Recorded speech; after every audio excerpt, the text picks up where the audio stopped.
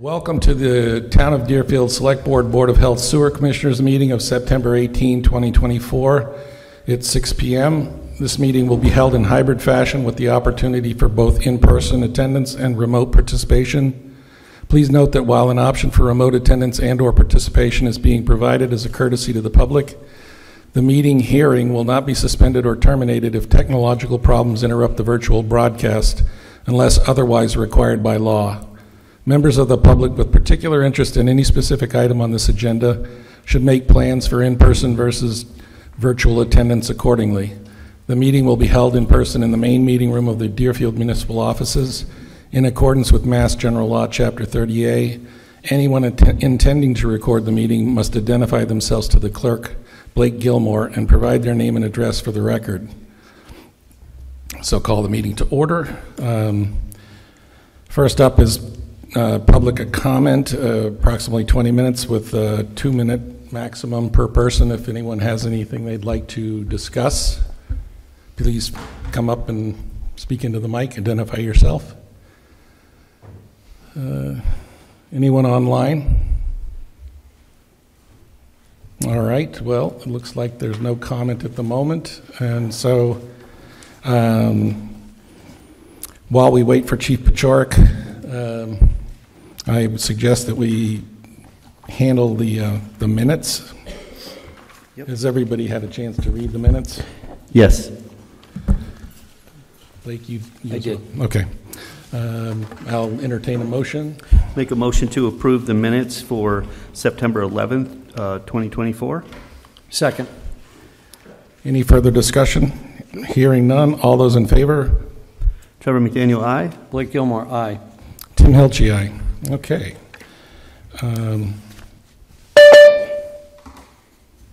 What's the next thing that we could do? Let's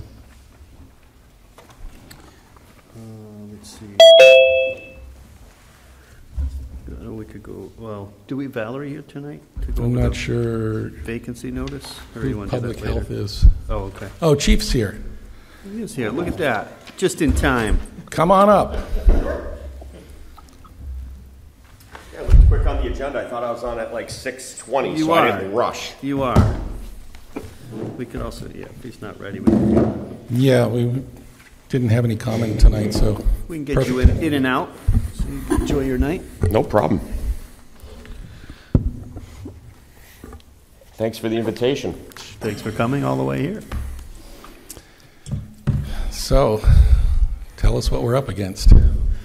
So I think most read the Greenfield Recorder. There was complaints filed with the Department of Environmental Protection relative to our storm debris removal from last year. DEP came in, did a couple visits, one with us present, one without us present, and they basically told us that we're in violation of a couple wetland laws because some of the material that we had taken out of drainage ways and stream beds were put within the 100-foot buffer, and that material needs to be taken out. We all know that we did such extensive work in Old Deerfield last year that the areas that it needs to come out are pretty extensive. Mm-hmm. So luckily, Deerfield Academy offered to do one of the 4 areas across from Richardson's Candy Kitchen. And folks will actually see that work start Friday morning. So they're going to be out there Friday. The DEP signs should be up. And we have the 3 other locations that we need to get into and take care of the work. One is Hawks Road. Hawks Road is looking to be about a day long. One is called Fuller Swamp Brook, which is southwest of Bittersweet on 5 and 10. And that's looking anywhere from 3 to 5 days. And then the North Meadows, where we opened up substantial drainage, where a lot of people saw the gas company repairing a gas line and moving the gas line because the water comes down off that hill, off of Keats, so bad. Yeah, that area is looking to be anywhere from 2 to 4 weeks, depending on how much material DEP would like taken out of there. So did the gas line, they moved that further into 5 and 10, right? They did. Yeah. That was actually exposed during the 2023 storms, which is a major deal. That's a 10-inch pressurized gas main. Right. And if that goes, we lose gas for the entire region. Right. Yeah. Who's this stranger? Yeah. Welcome. It's good to see your thanks. face again. Nice to have you here. So we do have the 4 areas. We have Hawks Road, that's a one-day job. It's about like 6 small piles of rock, not a big deal. We have the west side of Richardson's Candy Kitchen, which actually wasn't the July of 23 storms, that's the July of 21 storms. You'll all remember that when we opened that up. Yep. And Fuller Swamp Brook is southwest of Bitter Street. It's that additional drainage that comes down from the Eagle Brook side. And then we have the North Meadows. And we need to get in there for, I'm estimating, anywhere from about 3 to 5 weeks. So as part of my recommendation, I recommended that we bring Kevin Scarborough back as our project manager and representative to DEP, so we have somebody there that's got boots on the ground. As part of the project, the areas that we're in, we actually need to bring in track trucks because of the soil is unstable in that area, and you're going actually through the wetlands. So you need those wide tracks to stabilize the vehicle so they don't sink into the area and damage it worse and get stuck and create a nightmare. Yeah. Those are pretty expensive, so we got the 3 quotes on those. I looked into the storm damage account, and I think I sent the select board, all including Christopher and Greg, all estimates. I believe we had, if memory serves correct, about $43,000 left in the storm damage account. And in research with Brenda, if the select board would be so inclined as to designate the remainder of the ARPA funds that are undesignated, the $85,000, I think that we are currently within budget to take all that material out of there and get back in compliance with DEP.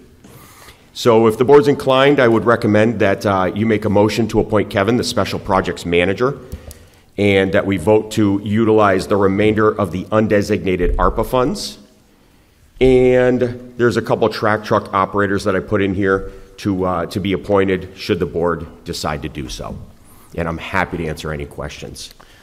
Did we didn't have a spreadsheet, did we? No, it was all in a Word document. Paragraph, right? Yeah, Yeah. That's what I thought. Yeah, you want fresh copies? Nope, I got one here. I'm good. Okay. And we have pictures too. So, That's the one I was talking about. I don't know if it would be worth, would you be able to put up the photographs of the areas that are going to be working? Just for people online? Yeah. And in the audience here, just quickly.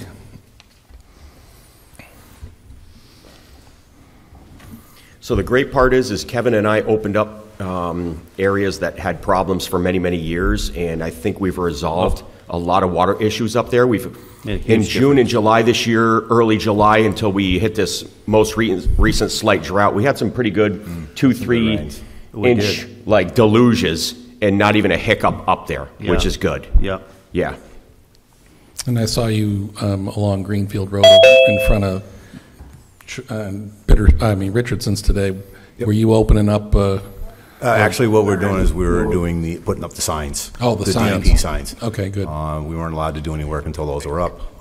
Those were acquired through Greenfield, and the guys came in and we showed them where to put them in, and we installed those today. What do the signs say? They say this basically it just shows a DEP number. Okay. So that way that is the requirement. Mm-hmm. So that way if somebody has an issue with what's happening in there, they can look at that. They can call DEP. They can say, this is the number I'm reading off the sign. What's going on? Yep. And they'll say, this is what's happening, and everything is documented. Everything is documented. We're doing what we're supposed to be doing.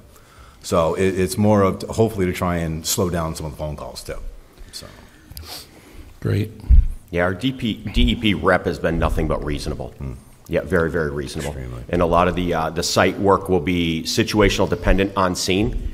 When Kevin meets with DEP multiple times a week, they'll kind of take a walk forward, 100, 200, 300 feet, 400 feet, and go yes, yes, yes, no, no, no, leave it. If there's some piled material and there's already habitat life in there, they're going to leave it.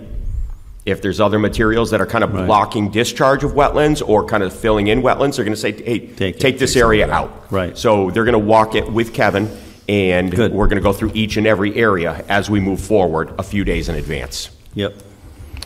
I know that I was with you on this one, John, when you were with DEP on one of the trips. Yep. Did you guys figure out where this was going to end up once you get it out of there? I mean, I know that Deerfield Academy was going to take some of it.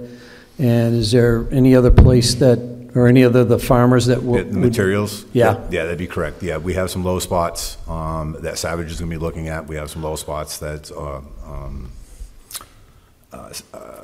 whose property is that? North Meadows.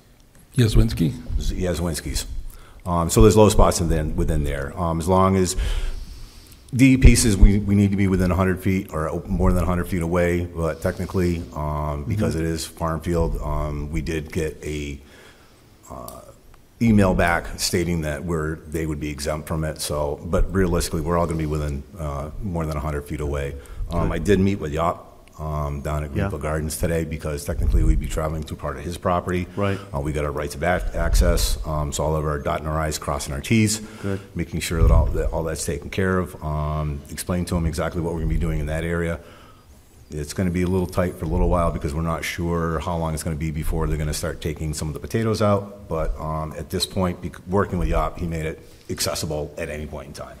So he is bending over backwards for us, which was kind of nice. Good. Welcome, Chris. We started early on you. You're not late. You're not late. The farmers have been fantastic. For those that don't know, I know the select board's been in the loop because I send them constant emails. But for the folks at home, they don't know. Jay Savage already took out a lot of the material in the North Meadows earlier this year. He's already used it on the farm fields. He's been growing potatoes in it. It's amazing material. Oh, it's good. It's good soil. Yeah, it's not problematic for farmers at all. So the farmers have been amazing for the North Meadows. Yep. The Fuller Swamp Brook, that material is going to go to the transfer station as it has a lot of rock in it, a lot of debris that came off the mountainside, and it's not something that we want to put in farm fields. Right. So that will be trucked off site to the transfer station. Chris has already been working at the transfer station and made substantial room in there, which is great. Good. So we've just been working together as a trio to make this happen in the most cost-effective manner we can for the residents. So, Chief, we've got some pictures, so... Sure. I think this is, the first one's the Richardson's area, right? Yes. Yep. Yes, so at the end of this one, you will still see a couple piles out there. Some of those piles have a lot of habitat and life in them. Right. But some of the other areas that are just elevated where we took the material and placed it in there, it will be taken out. Yeah. So the town administration offices may start to get phone calls Friday because when we start working close to 5 and 10, obviously people get nervous and they start to call. So hopefully the DEP number will quell a lot of it. Yep. They're going to be expecting calls. Oh, yeah. Yeah. Yep. Well, you want a motion for the undesignated ARPA? Or do you want? You have further- Sure. I mean, we're just going to let him sure. just talk through this, and then we'll do Sure. that. So if you look at the map on the right, you'll see SS and a little pond area. Just above that is Bittersweet. So this is actually south of Bittersweet. There's a culvert that crosses 5 and 10. So that entire area is handled through 2 culverts. One is at Richardson's Candy Kitchen, and one is just south of Bittersweet. This one just south of Bittersweet was totally clogged up. We got in there, we opened the entire section up, and the farmers have worked with us in that region as well. DEP wants us to take that down a few feet because it is a little high within that 100-foot boundary. Yep. So Okay. Kevin and I are currently estimating this, and Chris, at anywhere from 3 to 5 days. The hope is under 3 days, but we'll see. Yep. Yep. All right. Yeah, this is about a 500-foot run. It's about 300 feet south, 200 to the west. Yep. Hawks Road, you see a long red line. That's not a big deal. That's some of the material we took out of there, but it's actually, what do we call it, Kevin? Peat moss. Yeah, there's 6 piles. Yeah, there's Small piles. so there's a bunch of peat moss that we took out up there that we're just going to place wetland seed in, and we're actually not going to take that material out. When we walked it with DEP, one of the DEP representatives, the head of wetland, almost went up to his waist. Yeah. So he realized that it was not reasonable to get in there. We'd be destroying more by taking anything out. But what we did do is there was a rock cut in there, blasted out many, many, many years ago. I remember that. Probably 40, 50, 80, 100 Yeah. years ago. That is an old county road. Right. So that rock cut is a drainage. And little by little over the years, the shale has kind of just started to fall, and that was cleaned out. So what Chris is talking about is there's about 6 piles of rock in there. They're maybe 3.5 feet high. They're only 3-4 feet wide. They're relatively small. So We should be able to get in there in one day and take those 6 piles out, spread the wetland seed that they've asked for, and Hawks Road is done in a day. Not a big deal. All right. And the large one, Yep. the North Meadows. The North Meadows was a long run. You can see over the years the actual, when we dug down to restore that and dig out all the storm debris materials, you actually can see the different layers of sedimentation in there from storms over the years by different colors, which was actually very neat to look at. Jay Savage has already taken out over 1,000 feet up there. What we've got to do is start all the way down near Old Main Street, right on that corner. Yep. And we're going to work our way backwards right up north and see which ones we leave, which ones we take out, and at what point DEP is satisfied. We have to do a little work on the east side as well. So right before we hit Old Main Street, we had to switch over because it's so entrenched in wetlands in there to work on a higher ground that we had to actually take the mini excavator and switch to the east side, even though you're still on the west side of 5 and 10, the east side of that stream bed. Right. And there's just a tad bit of material over there. So that's why you see the 2 red lines. Yeah. Yep. And my understanding is that you guys are going to be seeding and strawing as you go, as you get approval from DEP, or are you going to just do it in there? No, they have already approved them. Yep, DEP's in full consent that they're going to walk it a few days in advance with Chris and Kevin and say, this is the grade I want, make it to surrounding grade. They're going to pre-agree about that. As we take the material out at the end of every day, the straw machine weighs about 1,000 pounds. So the mini excavator is going to tow that, so we're not getting back into each area 2, 3, 4, 5 days later and backtracking. Right. So as we take the material out, we're immediately going to seed it with wetland seed, and then we're going to put the 1-inch straw on it that's required. So at the end of every day, there should be seed down, straw down, and we move the machines out of the way. Okay. If the machine is in there and you're dragging that thing in there with it, is there any work that you have to do to smooth any of that over where the tracks of the vehicle, of the excavator and the other machine are in there, or that's all smooth? Where they want it? That's all going to have to be smoothed out. And we're gonna start and go out to that area, smooth our way out to that area Okay. to start working, Yeah, and then work our way out. okay. We're actually going to work backwards, so we're going to start at the end point Yeah. and then work our way backwards. So those track machines will be behind Mike with the excavator. He'll take the material out, he'll turn around, he'll dump it in the track machine, and we're actually just going to put the grass, the hay spreader, what's it called, the blower, and that will be, the mulcher will be right on the back side, and we'll tow it along as we go. That's way it's a one-time event.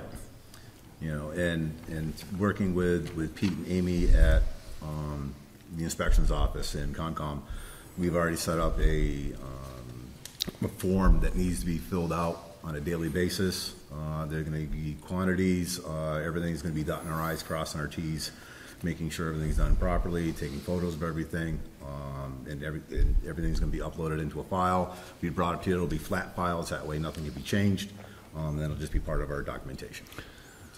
So one of the other things I've got a question for, and again, it's because some of this I don't understand, but this was done during an emergency situation, correct? Yes. Yeah. And the funds that were used were mostly from the state that were used for this type of thing.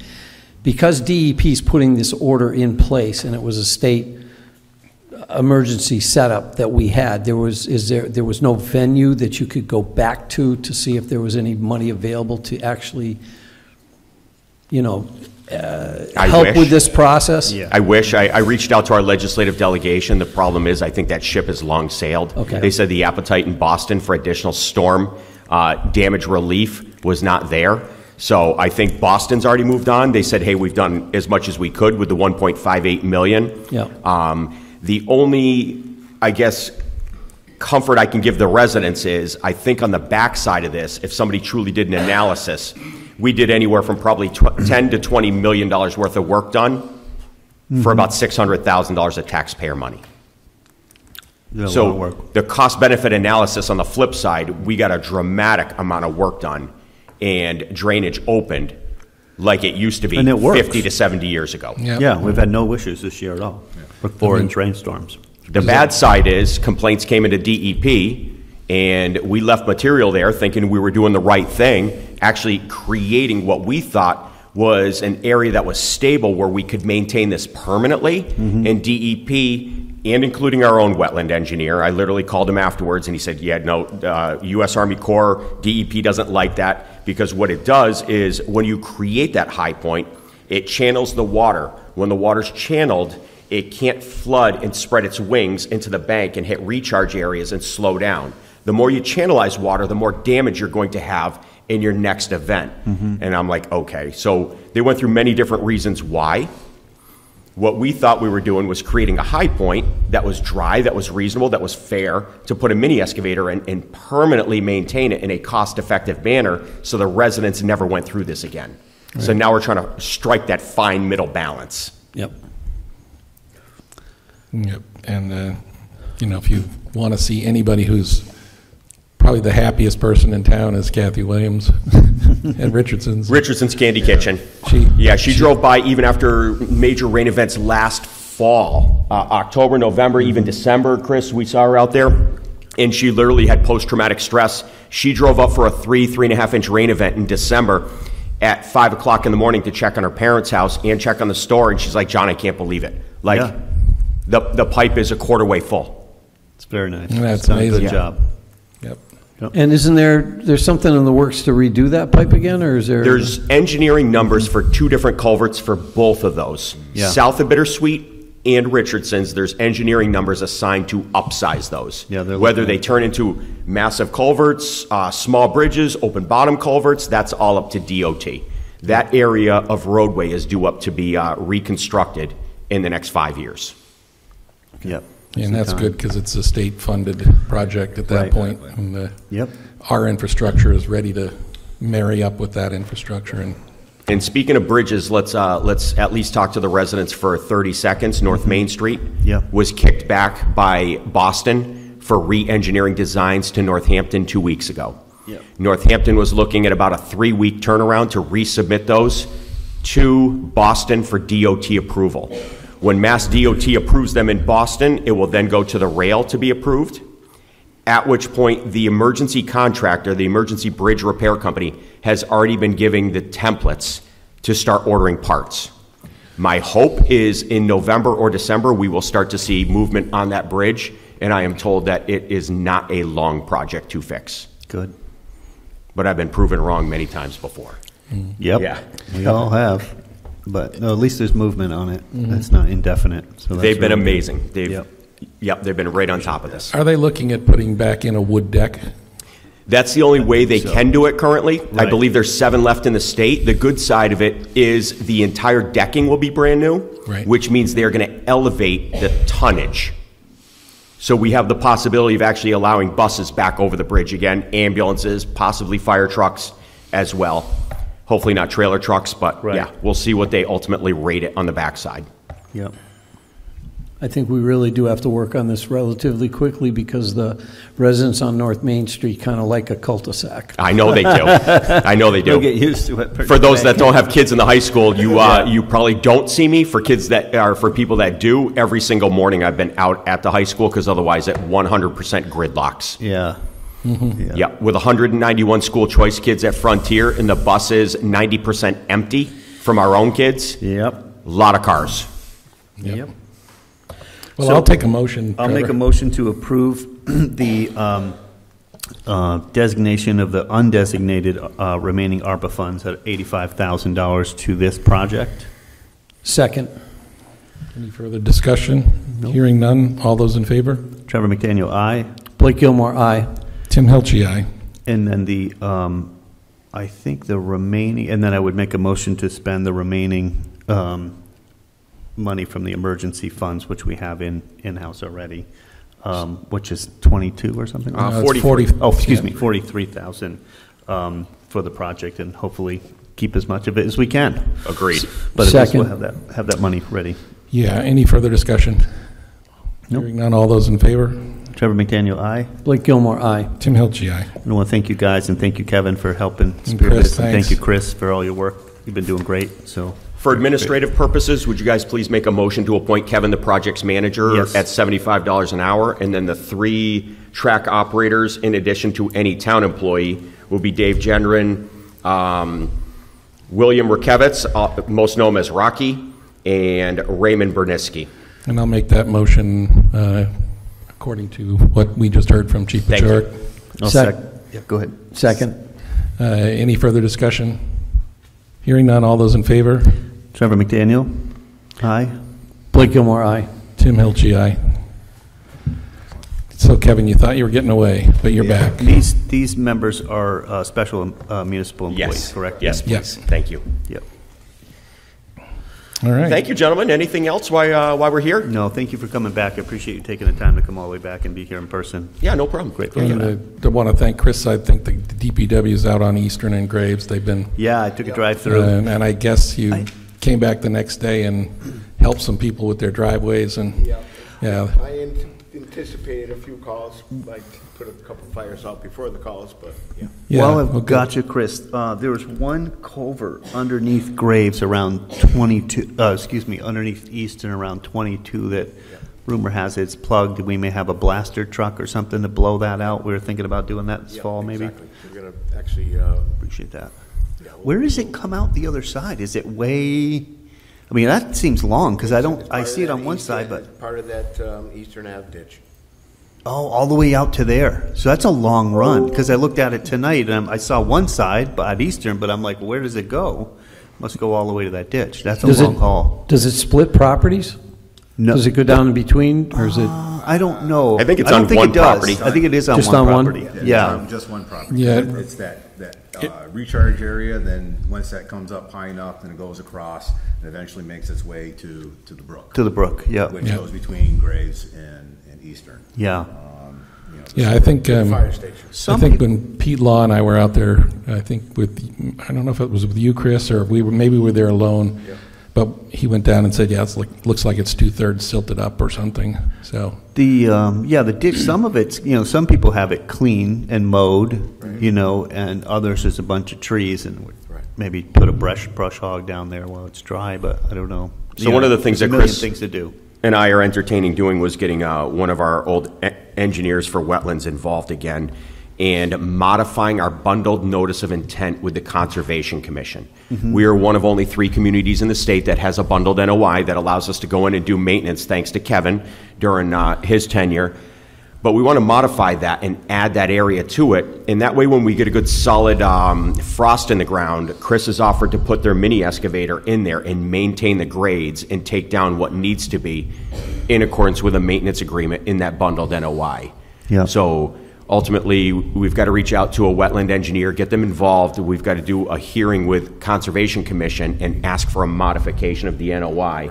And hopefully that way this winter, Chris can get in there and we can do some maintenance work in there and make the residents happy. Early winter. Early Yeah. winter. Yeah. And nobody told the police chief that wetlands and water were my problem. Just so you're aware, that section right there, that drainage, is actually a deeded drainage to the town. Correct. So it's not something where the town is going in, or DPW or anybody else is going in on somebody else's property. So technically, all of that is approved. deeded, and it's a requirement of the Supposedly town. it's all gone through So, council okay. Yep. Yep. Great. Well, thank you guys. Appreciate it. Thank you. Good All to right, see you all. thank you. Thank you, guys.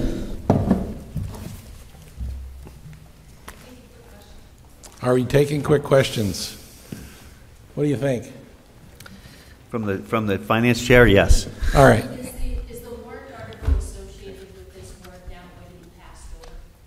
The question was, is the warrant article associated with this work going to be passed over? I believe so, because there isn't any public funding going in that Yeah, I hasn't already believe, been. we're still, working on, there's another option, another warrant article we're not sure we're going to need as well, which is, do we have any bills that were from a previous fiscal year that need to be paid? But when Brenda gets back, we'll clarify that, so yeah. So the finance committee meeting tomorrow evening is only about this article, so I'm going to cancel the finance. Oh, yeah, I would do that, yeah, because we have the money with So you've ARPA. already dealt with CPC and you've dealt with other things that are in the warrant? That's in a different meeting. Oh, okay. Our night was only this article because Chief Patrick wasn't available next week. Gotcha. Good, all right. Yep. No, we're good, thank you. Isn't it nice not to have to go to a meeting? Free up a night? All right. Is Valerie Bird here? I don't know if she's here. What time is it? I am. I'm here. Hey, Valerie. Excellent. Hi, Valerie. Hi. So, as you know, we've been looking for another health agent, and it's been quite challenging finding a health agent that meets all the qualifications that the website asks for. Yep. We've had a number of resumes, applications that have some parts of what we're looking for, but not the entire package. So what Richard and I were talking, and we spoke with Chris, that it would be best to split the job as it is now. Some time ago, maybe a couple months ago, the board decided to go with one full-time agent, thinking that and offer full-time hours, that would be attractive, but we just don't have the application pool. It's just not there. So we'd like to split the job as it is now, have one person handle the food, and the other person would handle the septic, and we'll have to figure out about the housing.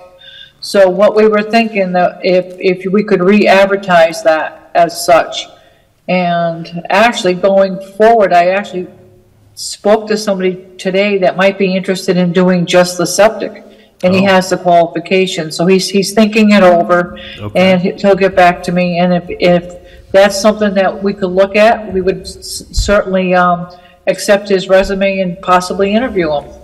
Okay. I don't know, Chris, did you have any other ideas? No, I think that was a good solution. The only other thing I would mention is Dick Kalashevsky brought up the possibility of collaborating with the Foothills Health District. Mm-hmm. I believe they have someone there as well. But no, I like Val's approach on this. And what would we need to do We would need a vis-a-vis putting out a different kind of advertisement? We need a different vacancy notice, right? Yep. And a job description? Yep, so I would work with Val to update that vacancy notice and the job description as well. And would we want to send that through personnel as well? Do we need to?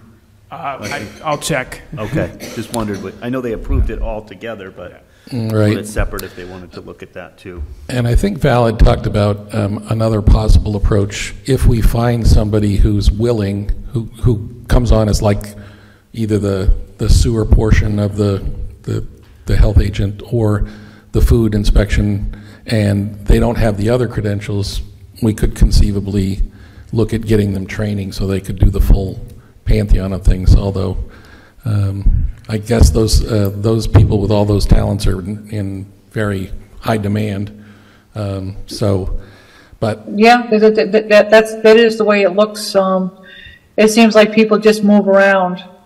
Yeah. You know, it's not only us, it's not only Deerfield, it's the Foothills is looking for an inspector, Greenfield is looking for an inspector, East Hampton is looking for an inspector, so we're in competition with all these other towns. Yeah. But whoever we find, whether it's a food person or a septic person, I would stay on to help them train to meet all the credentials. I just don't want to work full-time. Yep, I We understand. appreciate you hanging on with us, Val. We really do. You've been wonderful. All right. Well, Yeah. anything else to report, Valerie? I think that's all I have. You got my decibel readings on Treehouse. I don't think Yes. this is probably not the meeting to discuss that, and we can talk about that in the future. Yeah. Thank you for doing that, by the way. Appreciate it. Okay, thank you. As usual, Thank you. Valerie, great job. Yep. Appreciate Thanks. that work. All right. Good night. Good night. All right. One thing occurred to me is that maybe we can get Franklin Tech to start a, was health agent Just thinking that. health agent training program for, high schoolers. Come out. Yeah. They'd be in high demand. We've I mean, been having huge luck. Eric at the wastewater treatment has been Yeah. stealing, some kids and training them up, and they've been great. Yeah. Great at the sewer plant. yeah. So, anyway, well, Yep. over to you, Christopher, as your. Sure, I'll provide a brief update. I believe 2 members of the select board were at the CCI meeting the other night, and then Trevor, I don't think you were. No, it was not. So I'll keep it brief here. A few updates. Tilton Library, we submitted an Amelia Peabody charitable fund grant. That's for $100,000 to support their capital campaign. Next step is to look at Mass Cultural Council. They have a facilities fund that could potentially fund some of the elements that were not included in that base bid when that was awarded this spring. So that's the next step on that project. Okay. 1888 building, obviously we had a public meeting the other night. I think it was really well attended. I thought we got some great feedback. Yep. And the committee for that, the advisory committee, is going to be meeting on Friday to discuss, how the meeting went and talk to the architect about, what we need to come back with to show, what changes might be possible based on the feedback that we heard. Okay. Our next meeting for that, the next public meeting is going to be on October 1st, and we'll be sending out details. Leary Lot, the construction is proceeding apace. FHWA is going to be stopping by at some point either this week or next for a site visit. But nothing else to report. They're moving right along. Yeah. The tree box filters, I think, that were part of the project, they've been slightly relocated into the more central area. I don't think those things move around a lot. Same place that is planned Yep. But that's been the only substantial. And actually, fortunately, our OPM has been working closely with the contractor and identified a few areas where we can have some savings. So it's really it's going well. Good. And did they finish pouring all the cement? I mean, I knew they'd formed up pretty much everything. But the sidewalks are definitely all in. I don't know if there's any additional piece that has not been completed yet there, but they are just about getting ready to actually put in the pads, et cetera, for where those EV chargers will be at the north side of the lot. That's great. Elm Street Complete Streets. So we've got an open house coming up next week. Ty and Bond is providing some materials for that, and I'll be staffing it along with a couple other folks from the building. It's just going to be an opportunity for people to stop by, take a look at the draft concepts that have been developed for that stretch of Elm Street between Railroad and Main, and adding trees, bike and pedestrian amenities, et cetera. And the hope is Ty and Bond will be able to, at the end of the month, submit a grant application and get upwards of $500,000 in construction funding for that effort. So That'd be great. Exciting stuff. How much is that project going to go for? We don't know exactly yet. So they are still in the process of developing a detailed cost estimate. In conversations with their engineers, it's a short stretch of road, right? But it's very complicated in that there's a lot of utilities. You're looking at bumping out a curb. So they are going to develop an estimate, in the next few weeks. Great. and that would be like new sidewalks, new parking arrangements, et cetera. Yep. So that it would make Elm Street attractive to people coming to visit South Deerfield. Are they planning on doing anything with the sewer and the other, anything underneath the road itself, or is this just basically surface? So I reached out to Dave at DPC, our preferred wastewater consultant, just because I know we have money to look at drainage, et cetera, and camera it.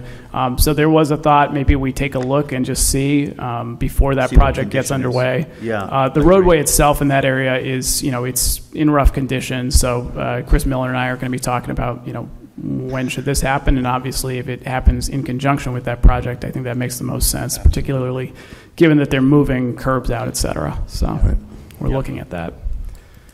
Bloody Brook, really quick. So we have, we're going to be contracting with GZA and Field Geology Services to undertake the hydrologic and hydraulic study of the Bloody Brook watershed.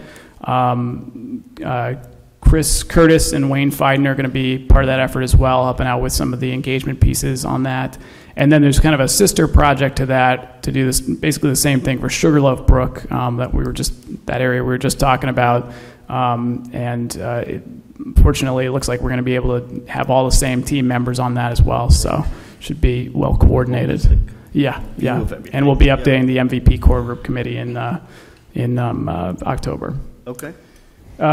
Shared senior services. So on the senior center feasibility study, we had a meeting this morning. Trevor, you were there, of course, So it was a lively discussion. The consultant presented their kind of initial test fit for some of their concepts at the three sites, Sunderland, Whately, and Deerfield. I think the conclusion of the meeting was they're going to get back to us with some high-level cost estimates to try to help us narrow it down between the three options. So more to come on that. Yep.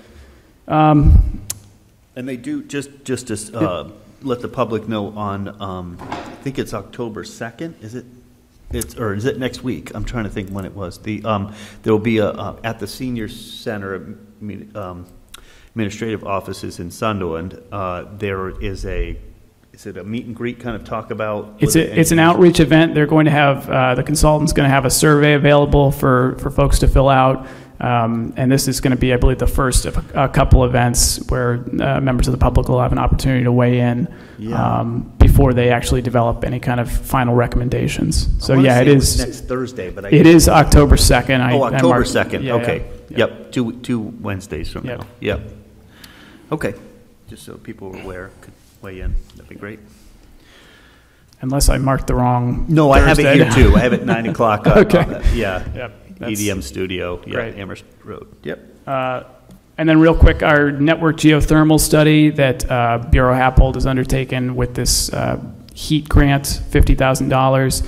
I touched base with them last week. They have developed some initial findings. We're looking for a date where they can come before the Energy Committee and possibly that MVP core group, present their findings, get some feedback, and we're going to have a report out to HEAT next week on the progress of that. But it looks good, and they're at the stage where they're going to be looking at, okay, where do these boreholes have to go, and what will that cost, and that'll help us kind of think through, is this a viable option for Deerfield? And are they also considering the Berkshire Gas kind of pathway? Yes. So all of these grants through HEAT are looking at potentially gas to geo. So, if this is something that gas companies want to take on, since their customer base there is dwindling. I mean, obviously we have a moratorium here in Franklin County with gas hookups. And they have 100-year-old infrastructure that's leaking everywhere. Yep. Yeah. Right. Yep. So it makes sense that they might be interested in looking at that route. Beyond that, I think that's all my updates for now. So I think that's enough, right? Thank you for all your work. Yeah, I know you've been super busy you. and tackling multiple jobs, so very grateful. So since we have a potential fence viewer candidate in the audience, I'd like to reorganize the schedule, if you don't mind. Please. And invite John Frank to come up and talk to us about his interest in serving the community. Thank you. And also, have a seat and introduce yourself. Also, the If you could veterans. bring the mic right up close would be great. Yeah. Thank you. The Pioneer Valley Veterans District 2. He's also interested in serving on that. So That'd be wonderful. John Frank, Stage Road, 8 years in Deerfield. I spent many years mapping, so Yeah, look close is really helpful for the people online, so thank you. thank you for the reminder. Yep. I spent many years mapping, and I was a veteran as a young man, so those are the general qualifications I see for the fit. I'm very grateful that you're interested. I got this incredible handbook on fence viewers done by a man in Pelham, Great. and he wrote the book, and it explains the history and the mission. It's wonderful. Yeah. one thing I can say, I know John a little, and he's very calm and very reasonable. And, I think fences and neighbors are known to have problems with each other. So it's good to have a calm person in a position like that. So Very grateful that you're willing and to I serve. wonder, do we have a date for the last time we actually had a fence viewer? Skip Olmsted, I think, was viewer many years back, if I remember. I did it for 6 years, but don't ask me what those 6 years were. All happy memories. Yeah, All I'm right. very, very grateful you're willing to look at this. Never did have to go out and look. No, but maybe that bit of information gives you some info. I'd be interested in looking at that too, and I'm very grateful. I'll send the PDF to administration. That'd be great. That'd be great. I'd like to look at it. do you want to do that first? And Yeah, then let's move do on to that, the and then other? we can Okay. move to the veterans. Do you have any questions, Blake? No, not on the fence viewer, no. All right. Except I do want to see the book at some point. Yeah. I'd like to know I'd what a make- fence viewer does. I'd make a motion to appoint John Frank to be fence viewer for the town of Deerfield. Second. Any further discussion? Hearing none. All those in favor? Trevor McDaniel, gratefully, yes. Blake Gilmore, aye. Tim Hilchey, aye. And I would make a motion for, and then we can discuss, make a motion to appoint John Frank to the representative to the Upper Pioneer Valley Veterans District. We have a second. I'll second. Great. So I would just, I can't thank you enough for stepping up and willing to serve our, our residents and our veterans. This position was served for a long time by a member of town and needed to take a step back. So we haven't been unrepresented for about a year or so, maybe a little bit longer. So we're so grateful that you would be able to take an interest and serve the residents and the Thank you. veterans. Very, very, very important to me for sure. So,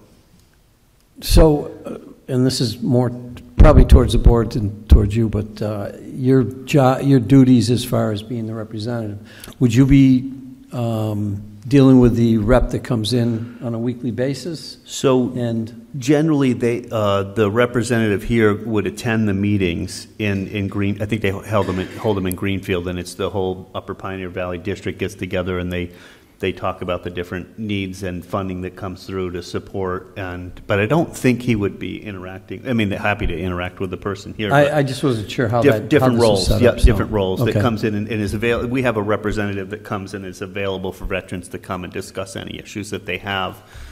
Sometimes he has people, partake, and maybe we could encourage, with your work, we could encourage and get the word out to more veterans that he is available. I'm not sure if all of them know that we have that Because service available to them. I've been in here quite a few times, and nobody comes in to use Yeah. their services. So Yeah. that would be one thing that, maybe as the representative for the town, that you might be able to find some of the vets that need some services that Yeah. can come in and talk to him. Match those So- services up would be great. Yeah, and see where else it can be posted for people to happen upon. Yes, absolutely. Yep, get the word out more. Yeah. Very, very excited that you're willing to step up and do this. Thanks. Okay, so we've had a motion and Yes. second. Is there any further discussion? All those in favor? Trevor McDaniel, aye. Thank Blake Gilmore, aye. Tim Hilchey, aye. you. Great. Thank Thank you so much, Thank John. you very much. We Yeah, appreciate it. I look forward to the book. Check that out. On over to administration. Sounds good. Thank you, John. Good night. All right, so back to the regular order of events. At our interim meeting last week, when we met to approve the posting of the town administrator's position on the Massachusetts Municipal Association website and start advertising for candidates, we approved a $1,000 a month stipend for Christopher Dunn because he stepped up and taken over, responsibility for being the interim town administrator in addition to his regular work while we're in the search mode. We had originally said we wanted to do this for beginning September 9, but Sarah Kimball pointed out that we can't do this in between pay periods. So Okay. what I'd like to do is propose that we retroactively to September 1st start the stipend. And it's true that we didn't give Christopher a stipend when we were without Greg Snedeker, our new assistant town administrator, and he's been picking up, a fair amount of work. He picked up the Leary lot from our previous assistant town administrator, Chris Nolan, who departed for Turner's Falls. So, You want ratification? what's You that? want a ratification? Yeah, I just want to ratify that we're changing the date to September 1st, and so if we can make a motion for discussion. I'll make a motion to approve and ratify the monthly stipend for planning and economic development coordinator to take over the duties as interim town administrator, retroactive to September 1st, 2024. Second. Any discussion? Yeah, and this is just basically, Chris is covering in until we do come up with a new town And he- administrator, and that's what Yep. this is for. And he has been And- covering for Chris, too. Absolutely, and Yep. has already been covering for Casey's position, so. And it's been invaluable, and he's also, working closely with Greg to bring him on board. So they're already working effectively as a team, and Please thank your wife and family for us too, because Will do. yeah. So we're probably not on their good side at the moment. anyway, so if there's no further discussion, all those in favor? Trevor McDaniel, aye. Blake Gilmore, aye. Tim Hilchey, aye. All right. Any select board announcements and reports? Trevor, you often have them. Well, I was talking with, talking with you about, we're going to set the sewer rate hearing for October, towards the end of October. Talked to DPC Engineering. They usually help us coordinate that. So Brenda will be back in a little bit. Dave suggested maybe he comes in and meets with the board here, the sewer commissioners, to talk about projects coming up, if we don't do any work at all, what the rate would be. If we did, we have Eastern and Cross to do, or Cross, Eastern, and Graves sewer pipes to deal with. We do have funding each year in the I&I budget. I'm not sure if it's enough. We did carry over some money, so we need to look at what we have for funding there. I asked about the SRF grants from the state, loans from the state, which is the state revolving fund for the effluent pipe work that we need to do out to the river. We don't have any answer on that yet, so there's no information there. But Dave was going to work with Brenda and us and kind of come up with a little bit of a rate study and see where we need to be. And then we need to post that 30 days before the hearing. So I think you were going to get it on the schedule anyways, and that would give us 30 days to kind of get a plan together on what we want to do, which we do every year at this time. So Sarah mentioned. Wasn't there something you were going to do with Eastern Ave and Grave Street with that, as far as that, also that budget too, to get the pipe squared away there? Exactly, Now, yep. Okay.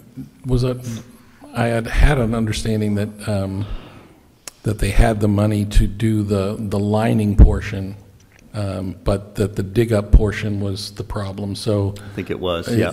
So that's part of the carryover money you were speaking about? Yes, yep, money we didn't spend. We had some money set aside. We hadn't spent it because the bid came in like twice what we had originally thought. And Right. then we had tried to tie it in with the work at Old Deerfield, that last pipe.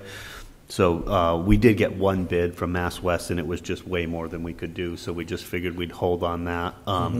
We thought maybe if we go out to bid shortly, we'd get more favorable timing for a contract just to bid the project and just to reevaluate what we need to do there. But I'm glad we could get Eastern and Graves paved, at least up to Cross. I know Cross is still a mess and further on, but those are a big majority of the streets. So Right. I know that'll make the residents happy there. You will be surprised that I had a conversation with I think it was a Graves Street person who said, I don't actually mind the street because it slows people down. It but I does. Said, I'm sure you're in the vocal minority. Yeah, So it does. I looked at, they're going to be putting in the new sidewalks that goes down partial way down Graves as well. Yeah, and good. I was just thinking it'll be nice Are they, for Halloween. on those sidewalks, are they going to narrow those, or are they going to? No, they have to be, it has to be 5 feet. I think Has to it's be only widened. 4 yeah, right now. Yeah. So they might take a little bit of the road to do that and a little bit of Because that's a it's right narrow up against- road to begin with, to It put that is. and it's- sidewalk down It's there. right It's up very against skinny. the trees too, Yeah. so you'd either cut down all the trees. Yeah. Not favorable either. No. So just trying to split that down the middle if we can. So is there any indication about the relative stability of the sewer fees or Yeah, well, if we did no work, I mean, it always goes up a bit because you have Yeah. cost of inflation and everything like that. But, I mean, we just really have these 2 projects, and we really haven't done anything with Old Deerfield yet. Right. And that we're not tackling that right now. We have some ideas to kind of move forward on that project a little by little and not a huge remodel like we did at the other plant. So it's just a matter of kind of getting us all in a room and start talking about the priorities of what we need to do and what the costs are. Mm-hmm. But And is there again, I think we discussed this once, Trevor, but I don't know if we ever got back to it, was the fact that of maybe setting up a fund to start replacing the pipes that need to be replaced. And that it would be something that we could forward down the road. Yes. Start setting up a schedule so that we could actually get these pipes replaced. Yeah, we usually have 100,000 or so in I&I and maybe a little bit, maybe 90 or so in engineering each year in that sewer budget or in DPW budget for the sewer work. But it's generally not enough to do a large section. So, but if we could build up a couple years and then, come up with a capital plan. I'm thinking keep it out of there and set up a complete separate fund. And if you only do, 10,000 in a year or whatever, and it builds up over time, then you've got money that you can start funneling off to do certain projects. I could be totally wrong. No, originally, the money aspect when we engineered all the plant work and we were going to tackle both plants at once, we also talked about setting a certain amount of money aside for borrowing to do a couple 100,000 a year of pipes. But we just, with the amount of work we did there, we're just kind of catching our breath and figuring out what we need to do. But yeah, it needs to happen because, especially Pine Nook Road, I know would have loved to have done it before it all got redone, but that's the worst system, worst pipes in the system right now. They're in real bad shape. So I don't know how much they'll last, At some point we'll be forced to do it, so it'd be great to get it on a plan. But this asset management plan will lay that out for us, and I just, I didn't print it off, but I just got the emails today from DEP to those grants that we got, the $400,000 grants, I think combined, was to do the asset management of our stormwater and our sewer. We just got the go-ahead to proceed on those today. So that's the camera work? That's all the camera work. So that way we'll have pictures of all the good and the bad that we find underground. And Yep. We have the one from 2015, but now we'll have an updated one with all, they'll study the plants and all the camera work of the pipes for the sewer, and then we'll have one we've never had, which is all the drainage in town, the stormwater drainage. So that will get started fairly soon and tie in with the Leary Lot work that Chris was talking about on Elm Street. So a lot happening, a lot to keep track of, but it's good stuff. Yep. Anything else? Nope. Blake? All set. Yeah, I don't have anything too overwhelming. I just want to remind people who are listening that Triad is doing their annual fundraiser spaghetti dinner, and I think tickets are still $10, and I'm not sure. Maybe somebody else. 15 now. Oh, 15? Okay, 15. Sorry, I haven't bought mine yet. I would know the answer to that question. That's inflation. But worthy cause, and it's over at the Polish Club, and that's when is that again? That's in October, I believe. Yeah, I was going to check. I talked to Sharon about it yesterday, and I didn't have my checkbook with me, so I got to go over and see her. And also, I think we just got an email from Linda Fontaine about the annual townwide tag sale, and they're looking to try and have a rain date in case, people set up on Saturday, but they have to pull everything back because it's raining. So they're looking for the following the Sunday afterwards. And it seems like something that would be good to do, and I don't know what we need to do as a town to make it possible. Yeah, I think what they're looking for is the fee. There's a fee, or just waive the fee. We usually waive that. Yeah, the fee's waived typically, but just if they have to do it the next day. Yeah, exactly. Yeah, just allow it. So give them a 2-day window. I think going forward, I think that would be a good thing. Can we just do that through Chris and not have to? Yeah, we would. I think we would just take a consensus vote on it. Yeah. Okay. Yeah. So that's what I was going to suggest is let's do that so that give them some clarity and. I think Linda's request was just to have October 6th, which is the day following as the rain date. So I'm happy to work with Pat and Cassie to get that up on the website. Yeah. Do you want a motion? Yeah, let's do that. So I'll make a motion to approve the rain date of October 6th for 2024 all-town tag sale. I second. Any further discussion? Hearing none, all those in favor? Trevor McDaniel, aye. Blake Gilmore, aye. Tim Hilchey, aye. Great comment. Thank you for whoever brought that forward. Yeah, Linda Fontaine. And, great. Yep, so, perfect. Yep, so, Spaghetti dinner is October 17th. excellent, thank you. And the final thing I just wanted to mention is, probably everybody read about it, but Deerfield Academy is now going to be offering free tuition to families that are below the $150,000 income level. It's a great thing for families who are considering private school, and it doesn't only apply to Deerfield residents, obviously, it applies to anybody who is accepted at the school. And I'm thinking it might be a good opportunity to talk to Mr. Austin and the trustees about, looking into the school funding that we provide to their staff members, so that they're all residents of town, but if they live on campus, and this would be Eaglebrook, this would be Bement, give us an opportunity to talk about maybe helping out funding the students that attend our schools. So where most are under 150,000. Yeah, exactly. And just if they're in DES or they're in FRS, a lot of the kids typically are, I think more of them are in elementary school, but it's a conversation that they have been willing to have, but we haven't really had it. So maybe it's something that I could talk with Christopher about, and maybe we write a letter and suggest, let's have a conversation. Because I think it's 40 to 45 students a year that we welcome to our schools. So, just a thought. So now we'll move on to the discussion items. We have the special town meeting warrant that we need to open again, because I think there were some changes that were needed to be made after legal counsel. And I'm actually going to pass out an even more updated version. Lisa had changes right up until the last minute, so there's 3 copies there. So are we discarding the one that we have, right? Yeah, throw that away. Yeah, thank you. Thanks. So I'll make a motion to open the special town meeting warrant. Second. All those in favor? Trevor McDaniel, aye. Blake Gilmore, aye. Tim Hilchey, aye. Okay. So, Chris, do you want to take us through?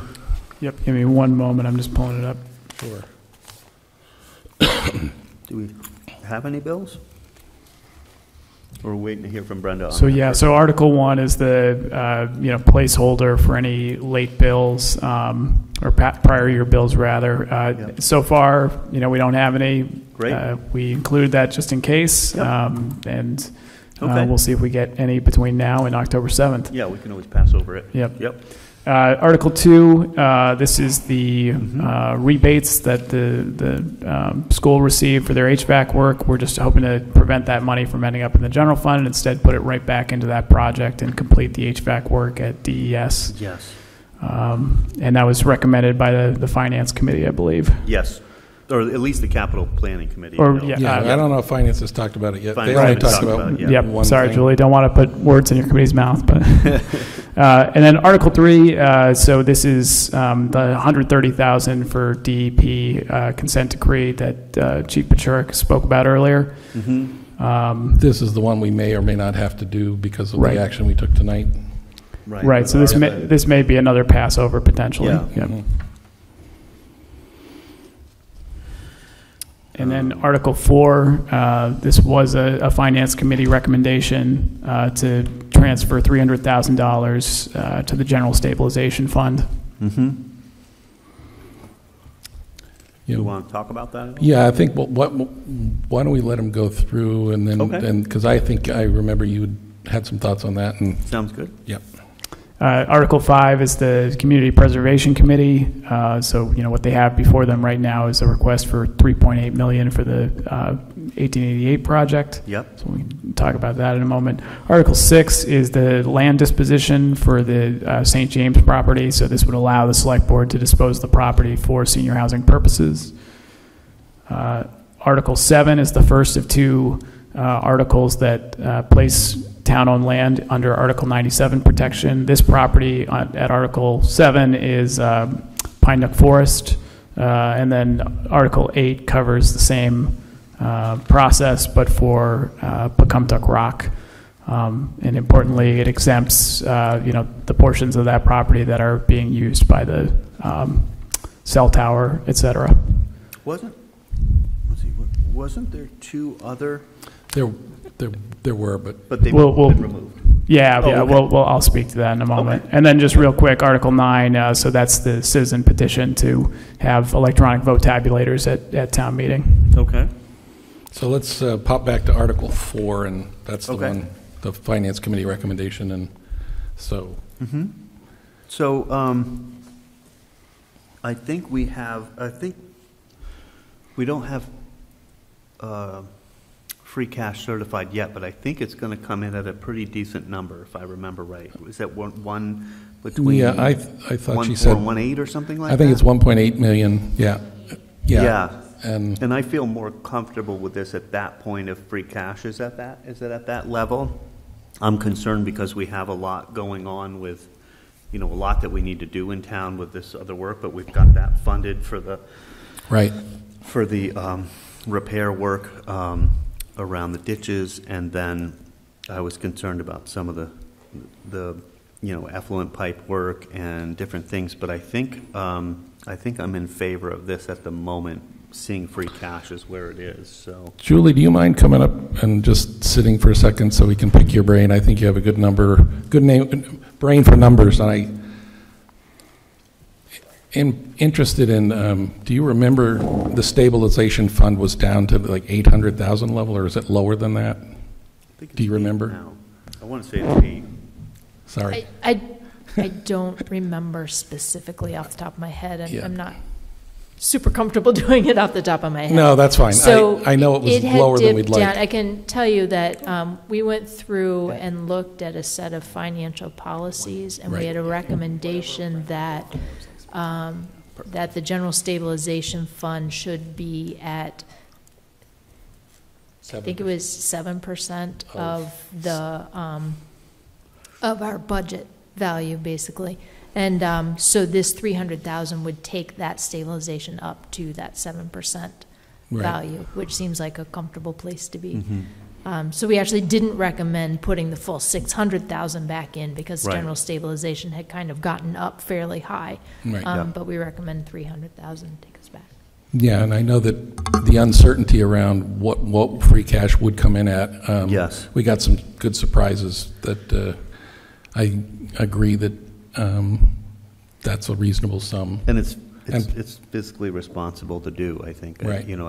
I feel like there's not, yes, we have a lot to do in town, but, it helps to have that money. It's not like we can't ask the residents for it if something comes up, but at least we have it there to cover an emergency if needed.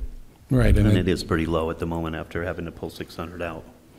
I remember part of the discussion from the Selectboard side and in the Finance Committee meeting where we talked about this was, there is an expectation that the stabilization fund is for stabilizing when you need it and for replenishing when you are lucky enough not to.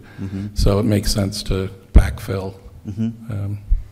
Yeah, I feel Do you have any like, thoughts? Yeah, I just have a question on the 7%. I mean, why did you come up with that figure? That's the only question that I have.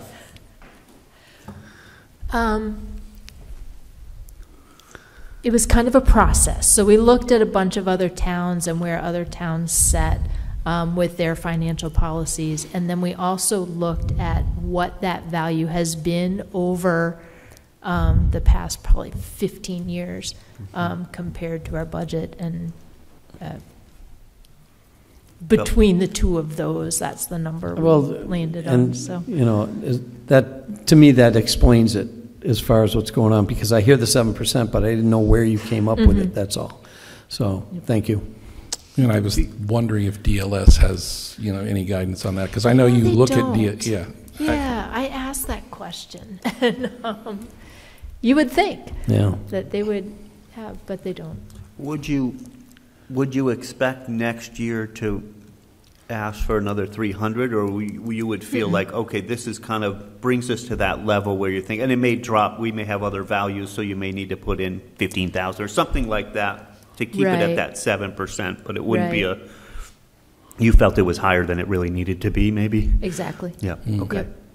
Yep. And that number, I mean, that money is invested, so that number It is. fluctuates even if we don't put money into Right. it. So, That's true. Right. And then, I guess, and then we could then start focusing towards the capital stabilization. where exactly. we really need Yeah, to I put think money. That is where Yep. we would be Okay. focusing That was next. about my next question was, we didn't address capital this year, but we will have spring town meeting to consider something there if Yeah. we're fortunate enough to be able to. Yeah, usually we do in the fall spend a ton of free cash on capital stuff, but I think it's good to take a breath, see what the winter has, and we tackle it in the spring.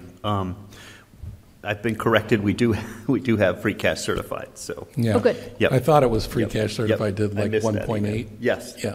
Whatever Brenda And had there. change. Yep. So, thank you. Yeah, and that's a good number. Yep. Okay. Still wish Thank we you. didn't have the $600,000 hole from the storm damage. It would be even better number. We could capitalize capital stabilization, Great. Yeah, but be thankful for what we have. Thanks. yeah. Appreciate it. Thank you very much. Okay. So, So favor of that. do we need to make a motion to approve this change, or do we? We do will the- have to we'll just- vote each article we'll just- eventually, yeah. but we can go through it and then Yeah. vote at the end if you want. Yeah. Okay, and so we're the sponsor of the 1888 project, so I Yeah. don't know that we don't really weigh in on this. It is our warrant, but CPC is going to present the project, and of Yeah. course, we'll be available to answer questions, or Christopher will, depending on, who we ask to speak to the questions that might come up at the meeting. And my feeling, just to speak publicly on it, I think it's a smart investment because it is able to rehab that building instead of letting it just kind of deteriorate further. It will give our town, our town government a place to function. It's not freezing and cold and not efficient. There's just so many reasons, and we're take advantage of an incredibly generous $4 million grant from our legislation, and we're not raising additional taxes for the main construction of the project, and we're using, CPA and the grant. And I think it's a great way to use the CPA money and fund the project and get the town moving forward. So, just my 2 cents on the article. So that's it. Well, since we're talking about it, I agree. I basically think that right now we have essentially 3 downtown properties, one of which was purchased last year for the express purpose of encouraging senior subsidized housing development in downtown, walkable to businesses, walkable to the expanded library, walkable to, other people, walkable to the games that the rec department puts on in the field back here, for seniors to be more engaged in the community. So if that moves forward, that semi-vacant property will become a usable asset to the town. If we move forward on the 1888 building, we will have, a lovely, energy efficient, state code compliant, ADA compliant, new town office. Some of the offices, like the rec department, wouldn't be moving over to the new building. So there would be another building that's semi-vacant, no longer vacant, and then we would be looking at finding a purpose for this part of the town, the existing town hall, perhaps as a temporary senior center services facility in conjunction with the space where the library is currently active. I think minimizing, approaching this as a standalone project. We have an empty building. We will have a perfectly brand new building, and we will not be raising real estate taxes to do it. It's a I don't know when this opportunity will drive up again. Right. It just That seems $4 to million make a lot of really sense. makes it possible. Yep. All right, well, go ahead. So I think with this project here, I think they did it right. I think that the funding and everything is in place. I think that they're, something that we have to monitor as it goes forward to see how this building is built, and making sure that everything that the concerns that the citizens have on it, that we make sure we're compliant with that setup as well. So I do agree with this one here, and the thing that I do have is what you brought up, Tim, was the fact that the use of this building and what it's going to be used for. And I mean, I don't even think that we should be considering this as a temporary for the seniors. This should be a permanent place for the seniors, and I think that that's something we should be looking at. Again, we don't have the money to be doing all these projects at once, and I think that's something we have to step back on. But again, I feel the fact that we're not raising any tax dollars for this, that we're using money that's already in place, that I'm in agreement with this project. The one thing we'll have to do, and it came up in the Building Advisory Committee, strong opinion on this, and it makes sense, but we have to figure out how do we do this, is to really have a maintenance person, somebody that maintains. We have all the investment in the library, investment in, a new building here, even just the work that needs to get done, if we're in here, or just police department, our chief of police is doing a lot of this work, and we need a facilities director, and we should really think about how, we have a person kind of stipend for that job, but has been out, due to injury for quite a long time, and so there's a lot of things that we should really think about.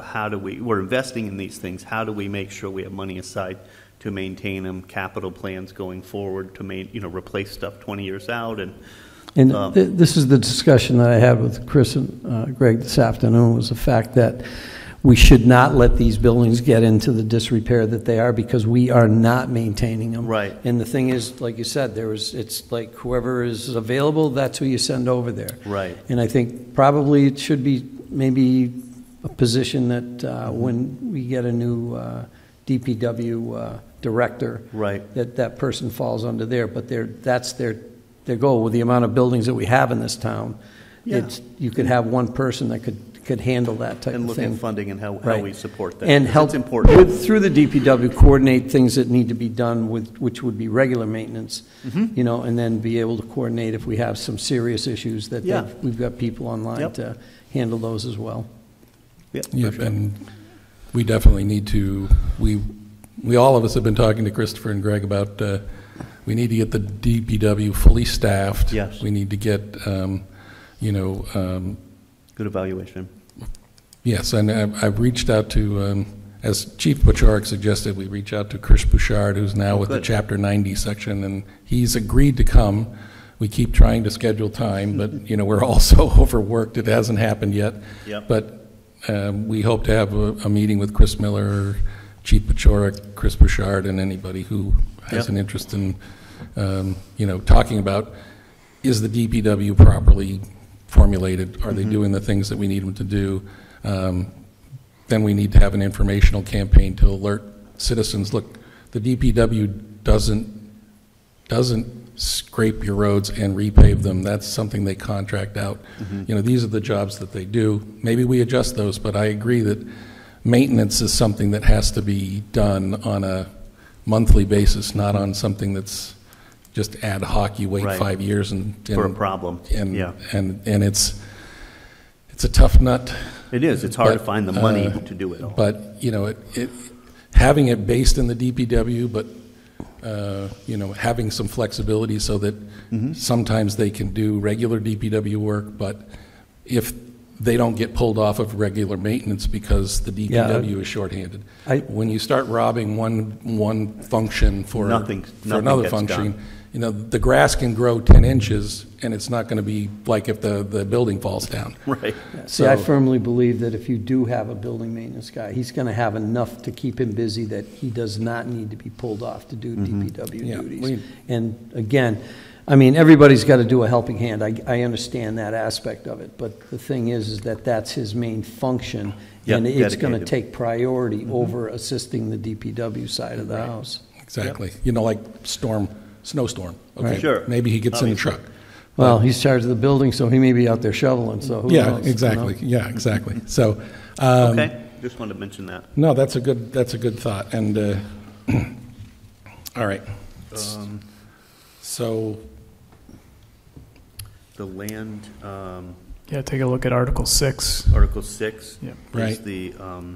the property to be turned into senior housing. I mean, I think that's the whole reason we bought the building. It's the whole reason we've been planning this thing. I believe I'm in favor of it. Yeah, the logic of it was that the town voted to do this, use CPC money, which is one of the three main functions of CPC is community housing.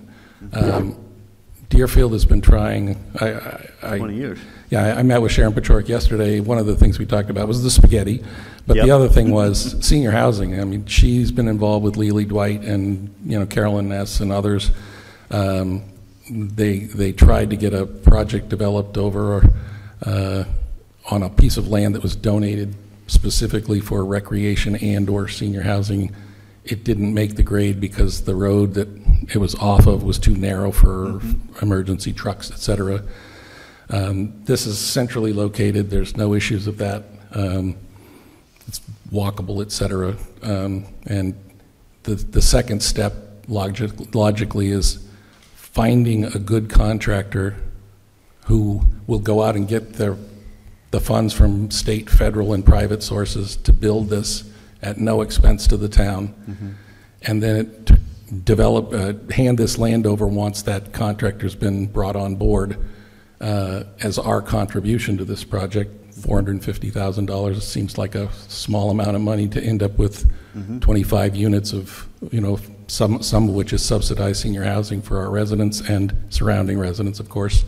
State doesn't allow you to just restrict it, but we have ways that we can bump the Deerfield residents up on the list that are allowable under state law, and then it would pay taxes to the town. So I just think we have to, let the town residents follow through on this and decide if that's what they want us to do. Let's see what a developer says. I mean, see if it can happen. It may not happen. I mean, I'm going to be like some of the residents in town. I don't understand this whole process. I've been trying to wrap around it and figure out what the best way to go with this. But as of right now, I feel that I don't feel it's a good fit. It just doesn't seem like the land usage and the way that they've got, there's so many different proposals on this thing, keeping the church, getting rid of the church, taking a ball field and stuff like that. I think there's too many variables on this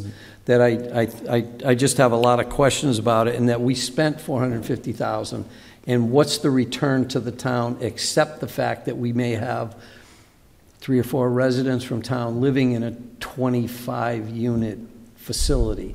I'm having a hard time with that. I just want you to understand and I get where you're coming from. You just won't see it until you get a developer to really look at it and say, this is what can happen, and I'm interested in going forward. So the problem it doesn't go anywhere until somebody comes in and makes a plan. Right. We have concepts that could work, but there's some confusion here, and I can hopefully clear up a little bit of it. The town hired a company called VHB to imagine. They looked at the quote campus. At the time, it was 8 acres, and they came up with a proposal that said, well, you could, if the town hall moved to the 1888 building, you could put senior housing in this location. They said you could put, they looked at, well, we could put senior housing in the middle of the existing ball field. The current plan that senior housing is developed does not have anything to do with reusing the ball field for anything other than a ball field. It's an actually fairly robust plan that's the RFP has been actually designed by somebody who works at the state level on this kind of stuff. No idea of taking the ball field away. There is, there is a possibility that, I think VHB, as I said, had the St. James property came late to the table, so the one they're looking for is just that 2.1 acre site, just reusing the church as possibly 3 units. Maybe they would use it for a senior gathering spot. Oftentimes the senior housing has that component to it, but I think the people who voted to do this had in mind that we were going to put senior housing there, and I think one of the things that saving the ball field is a good thing. People who live in that, and I think it's a 62 and over is what they're looking to do. Because the town has only got less than 2% of quote, affordable housing or subsidized housing, we're a town where unless you have 10% level, you can have a developer come in and develop an unfriendly 40B project, which could have 40 units. It doesn't have to follow planning. This was what was threatened when the Sugarloaf Estates were developed. I don't know if people remember that, but the developer said, look, I want to do this small, 75 units is not small, but I want to do this project, but if you don't work with me, then I could do this other project. So it's something that we'd like to be able to control some of what happens in the downtown, and this is one way where we can develop a project. I would suggest you go to Sanderson Place. I'm trying to get Sunderland to report on the tax revenue they've gotten since Sanderson Place opened, because it's not on their website. I asked Greg Snedeker to look into it. He's talked to Margaret Nardowicz, but we haven't got any answers. But where's the revenue coming from? From the property itself? Yeah, it's real estate that's taxable. So, and I was under the impression that was being run by a nonprofit. No, it's a not-for-profit corporation, but it's not a nonprofit. Yeah. They develop taxable real estate, and one of their missions is to have a portion of it be subsidized so that seniors who are living on just their Social Security can afford to live there. They pay a portion of their Social Security and they qualify to be housed. But others would be market rate units. But that's why I want to find out what is the real estate assessment of the Sanderson Place. Before it was developed, it was like $400,000, and it was a farmhouse. It was like 36 units or something went in there? It's 35, I believe. 35 units? Yeah, and so there's 3 in the old Sanderson farmhouse, and then there's 32 in the main building. So this is information that would be valuable, but trying to get information from the municipal government can sometimes be challenging. We need a Freedom of Information Act. So again, that being said, I'm not against senior housing at all, and I'm not against that if we have a plan that is agreed to by the townspeople, that I would be all for it. But the thing is like I said, I've got too many questions, and I can't answer questions that I've been looking for. I talked to Lily. She's going to take me into the church next week. Great. But as of right now, I have concerns. And I told her to touch base with you. Yep, and she did. Good. So I will be meeting with her. Next and week. the good thing about this is all this does is say, if a plan that everybody agrees to drives up, the select board would have the authority to convey or otherwise sell it. The language here is legally written. So that if this happened 3 years from now, whoever's on the select board at that time would have the authority to let this project move forward by giving us the authority to do that. But at the rate that it's set up right now, it would be only that we could sell it to somebody that was going to do senior housing. Right, and I believe because it was purchased with CPA money, and the CPA money has the restriction that it's for senior housing, that we would have to figure out whether there's a legal... You're looking at trying to resell this to somebody, and I'm not sure that that's even an option. Yeah, it's just like we bought parkland, and it's parkland. It's got Chapter 97 protection.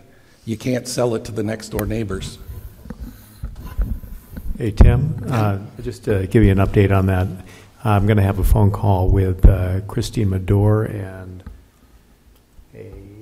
Catherine Lacey tomorrow. Good. They seem to be experts on 40B, and we'll find out a little bit more about the, what's possible in terms of tax revenue for these properties. The CPA stuff is it's a funding source that it was purposed. The reason why we could use those funds is because the land was purchased for anticipation of using it for senior housing. So we'll just get more info. So the question I have on this now is that if something comes up at this particular site, and we get a developer and somebody gets in there, we make the decision that it gets sold. Yes. We don't go back to the town No. to make sure that they're okay with it. It's up to the Right, select I board mean- to dispose of. Exactly. It's just, this could have probably been done in one, could have been done in maybe the article last year, but it just wasn't written into the article. But the intent is for the land to be used for senior housing. Whether it's this year, 3 years from now, you know, I don't. Or never, if it doesn't make sense, then we'd have to look at a different Right. option, but. Right. The market's going to tell us whether it's worth it or not. Developers are going to look at it and say, this makes sense, I can fit this many on, and Right, and Christine Medore, what is her organization, I mean, she works for? She's with Mass Housing Partnership, and they were involved with the project when VHB was doing their feasibility study. Okay. So she's kind of tracked this along and got back in touch with Lely once we got to the part with the St. James. Chris, how many units are they talking about for this? So there were 3 concepts that were developed by Austin Design as subcontractors to Berkshire Design Group. The 3, I believe, were 25 units, 27 units, and 30 units. Those are just concepts, and those concepts will be provided to developers applying, submitting responses to an RFP.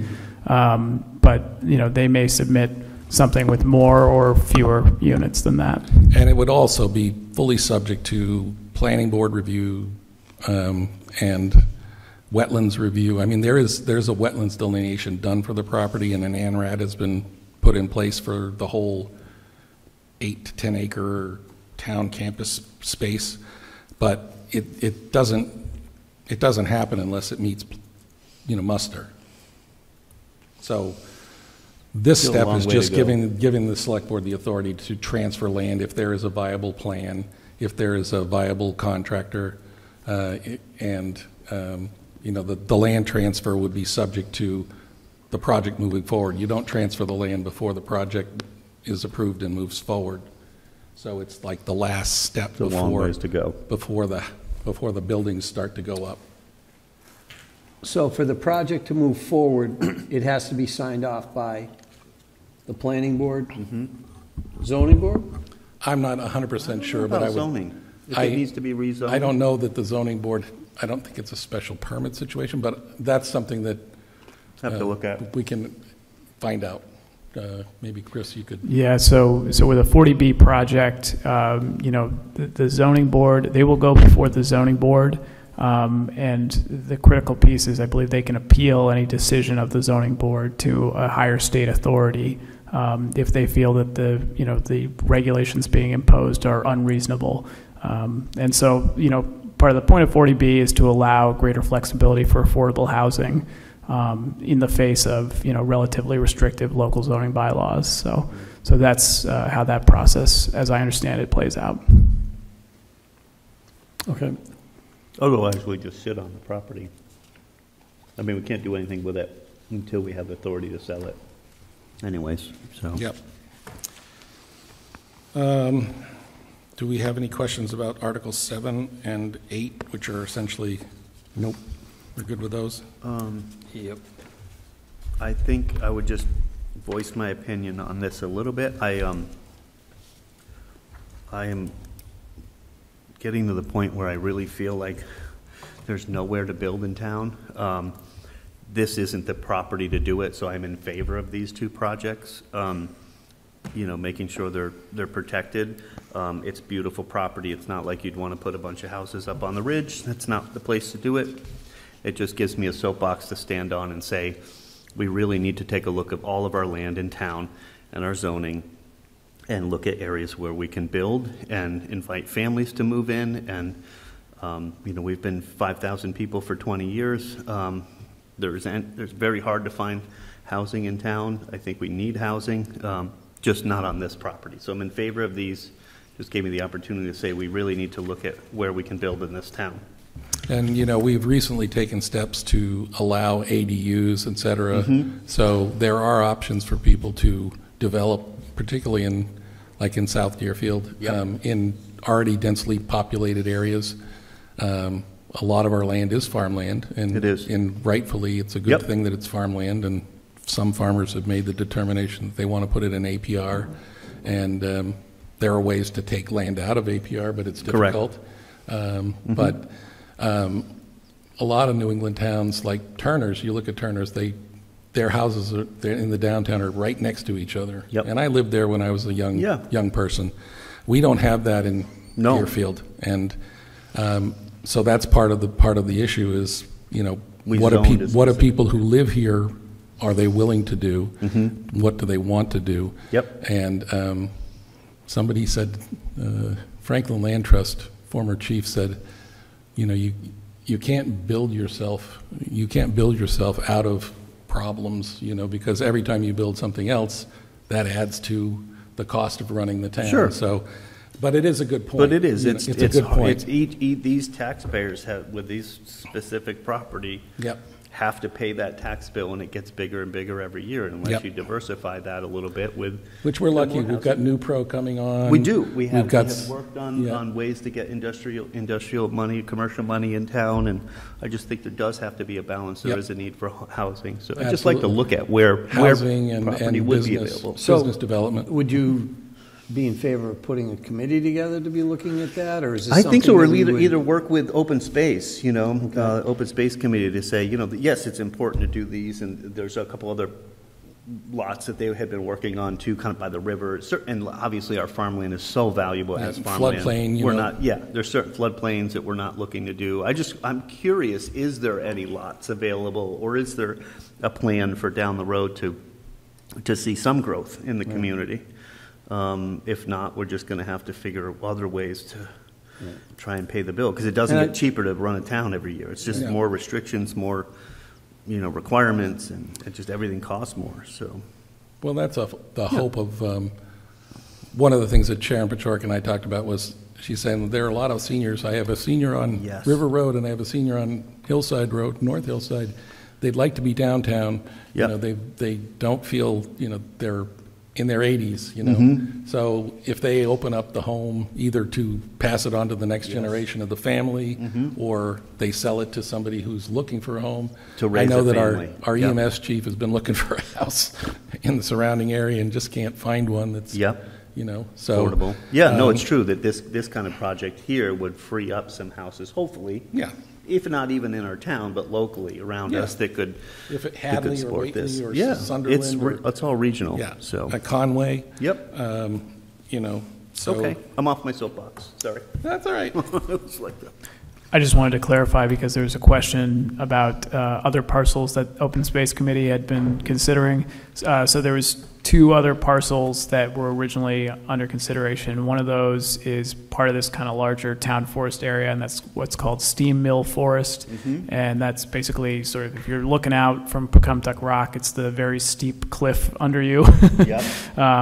It's not really usable because it's all just, the steep side of the mountain. Right. But that had been considered. And then also there's a small parcel along the Deerfield River, kind of off what's called Martin's Falls Road. Yes. It's kind of blocked off currently by a dike, and also by the fact that the river has just shifted a bit. But certainly, the Open Space Committee had been looking at, hey, is there some way to provide riverfront access here?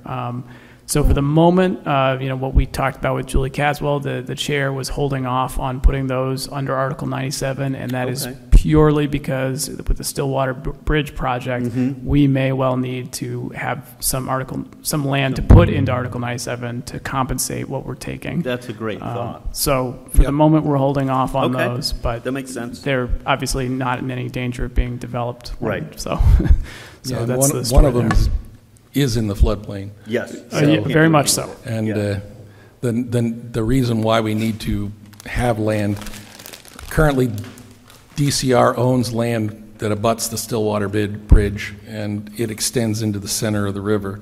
And we have to, what's the multiple? Is it 3 times or is it 2 times the acreage? I can't remember what they require now. But in any case, if it's a 1 acre lot, we have to come up with either 2 or 3 acres of land, and we have to give DCR that land somewhere else. And so hopefully the one that's along the Deerfield River would be enough to satisfy that requirement, and then Open Space could come back to get the cliff face designated. But All right. Great. And then the final thing, of course, we don't have anything to do with this one. It's a citizen's petition on electronic voting, and that will be the final article on the warrant. And they pick the language, is that the idea? As far as I know, this is what they wrote. Okay. And so just like last year, we had another citizen's petition about 16 and 17-year-olds voting. That was, we didn't write it, we didn't say anything about it. It's just on the warrant because it met the criteria. Sure. So if we're all in agreement, I'd take a motion to close the warrant again. Because we don't have to make any changes. Did we make any changes? No. I think we have some Scrivener's things that they're going to handle. There's a question about free cash versus, Right. but that's it. Okay. Yep. So I'll make a motion to close the warrant. I'll second it. Any further discussion? Hearing none, all those in favor? Trevor McDaniel, aye. Blake Gilmore, aye. Tim Hilchey, aye. So the reason why we had to close it is we have to get this posted by the 20th to meet the requirements for the number of days preceding a special town meeting. So the actual motions will be developed in the interim, and the Finance Committee will have a chance to weigh in on the various articles and make their recommendations. So thanks. This was a good discussion. Yep, for sure. Next up is Treehouse Brewing Company noise complaints, and I put this on the agenda just because the concerts have ended for the year. The last one was on the 12th. We have Valerie Bird, our health agent, took data over 5 concerts, I believe.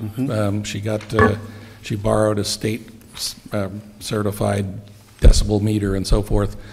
I want to suggest that like the first week after the national election, that we invite the residents of town to come down and talk about Treehouse, the pros and cons of Treehouse, pros and cons of the concerts, so that we can get a sense of where the community is about the issues that are both beneficial and troublesome.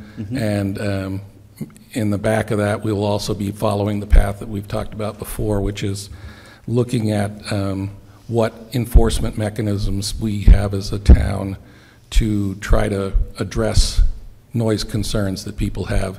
In particular, try to get zoning special permits, bylaws, the DEP state noise regulations, and figure out how do they all fit together, and do we have a mechanism to get agreement from Treehouse about next season's concerts, like no concerts during school, et cetera. Whatever restrictions we can to address the legitimate concerns of the people that live closest to this this venue.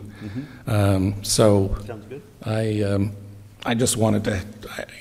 We have to say it in a public meeting, and so since we had heard from the residents at the previous meeting, I wanted to follow up and say this is another step I'd like to take to give people an opportunity to talk about it, so that there's no 2-minute,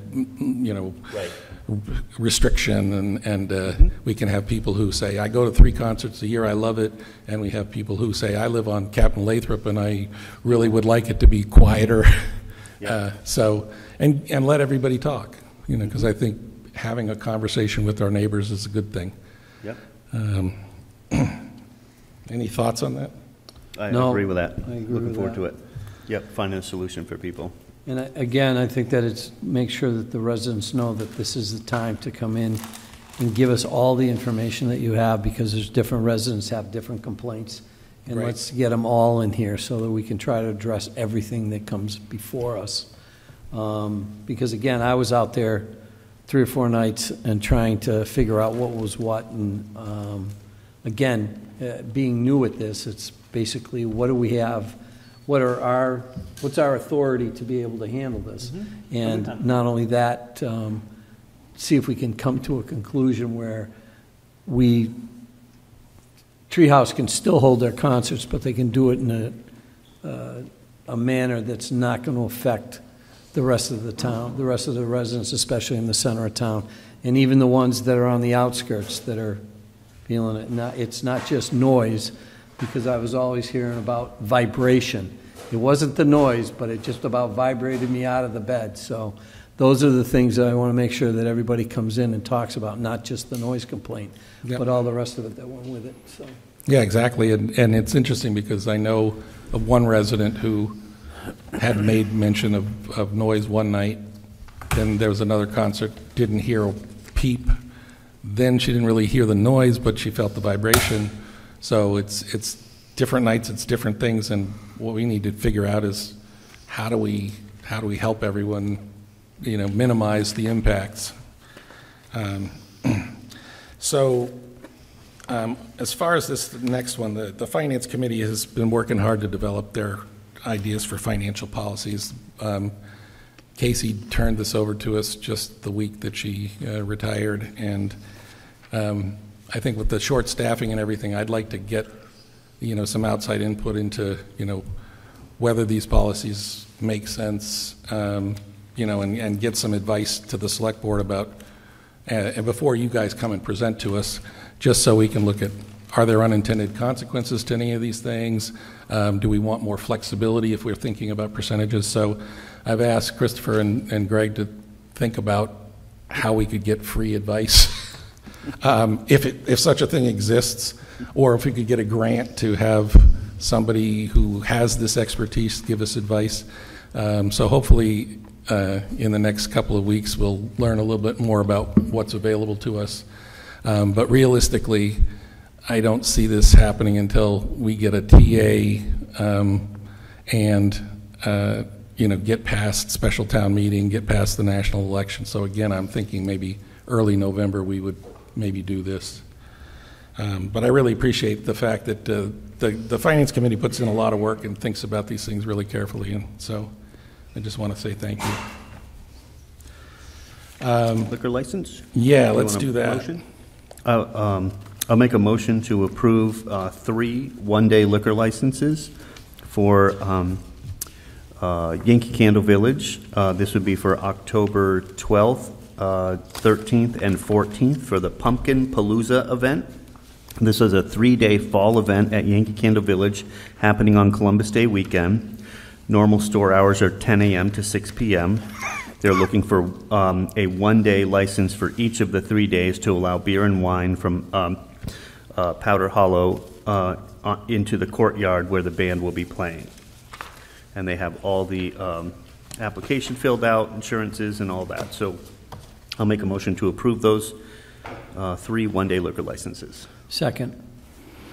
Yeah, this is pretty standard stuff, and Yankee Candle's really got this down to a science. They do. So if there's no other discussion, all those in favor? Trevor McDaniel, aye. Blake Gilmore, aye. Tim Hilchey, aye. Do we need to sign anything? Okay. Yeah, he's got the signature.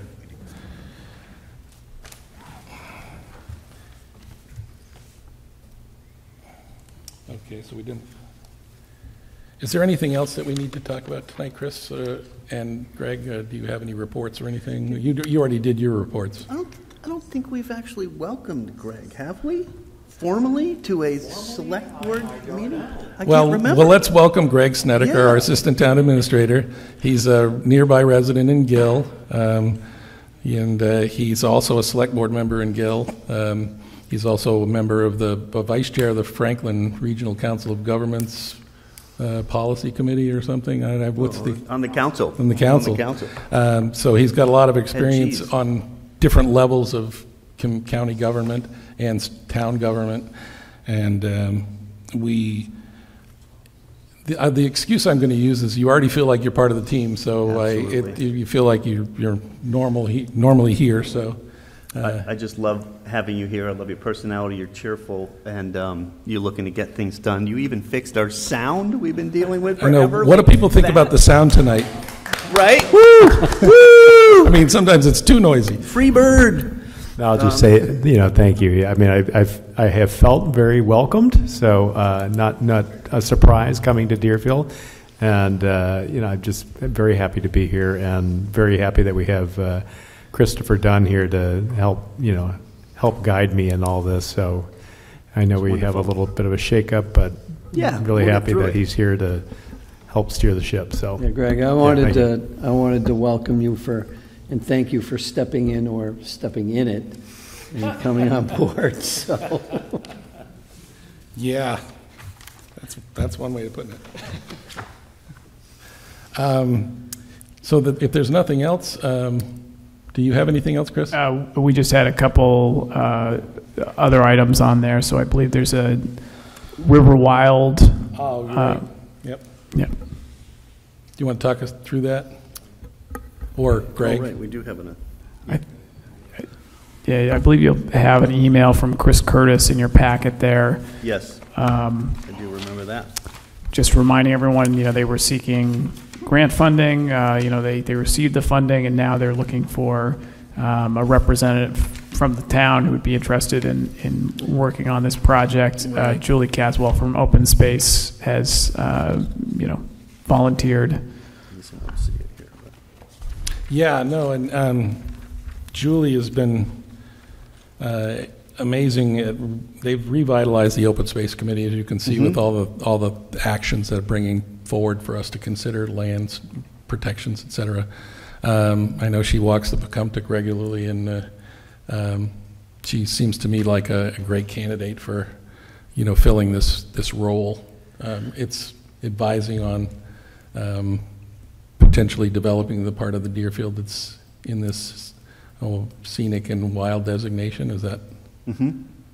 So, do we need to make a motion? Yes, yep, I'll make a motion to approve Julie Caswell to be the Deerfield representative for the River Wild representative on the Deerfield Wild and Scenic River Designation Committee. Second. Any further discussion? Hearing none, all those in favor? Trevor McDaniel, aye. Blake Gilmore, aye. Go ahead. No. Go ahead. You had to go aye. Oh, aye. Yeah, I'm aye. I had a question on Me. Aye. I had a question, I guess, on the warrant again. When do you need that signed by us? Because I don't know if we have a meeting before the date you need to post it, or do you need us to come in and just wet sign when you're? Yeah, you could sign it tonight if you wanted. Yeah, I'd like to do it tonight. Yeah, let's do it tonight. That way, if even if you've got to adjust it a bit, we can come back in and sign another if needed. But I think it's pretty close to there. So Right, I think we can there's. sign that last page, and then if you need to make adjustments, Scrivener note adjustments, let's do that. So Yep. maybe you want to print off one. It's not in there, right? Yeah, Yeah, I handed out copies, but I think we're going to need. a plain one here. Yep. And then You I have think one there's in a here? there's a No. formal. I handed them out, but Right. I can print out some more, and we can. This one. Yeah. Yep. Yeah, and then we should vote the posting as well. We have to turn them over. This one is clean. Yeah, Yeah. okay, so let's do that. Let's use this one. Do we need more than one? So it's 5 copies. I'm not sure if you've usually just. I think we usually So I sign think one. We sign one, but Okay. I think what's going to happen is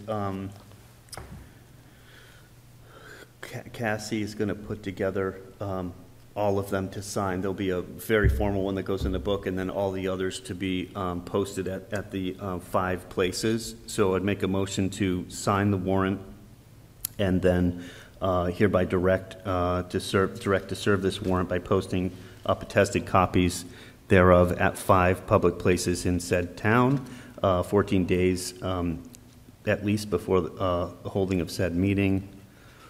Hereof fail not, and make due return of this warrant with your doing thereon to the town clerk at the time and place of said meeting, given under our hands this 18th day of September in the year 2024. Second. Any further discussion? Hearing none, all those in favor? Trevor McDaniel, aye. Blake Gilmore, aye. Tim Hilchey, aye. Great.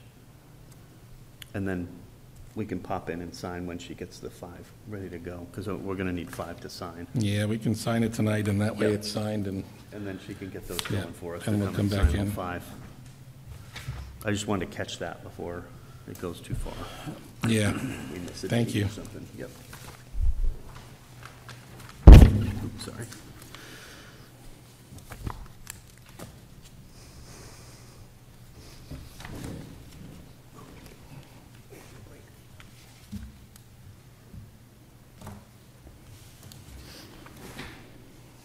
Anything else? That's it. Oh, I think that's it.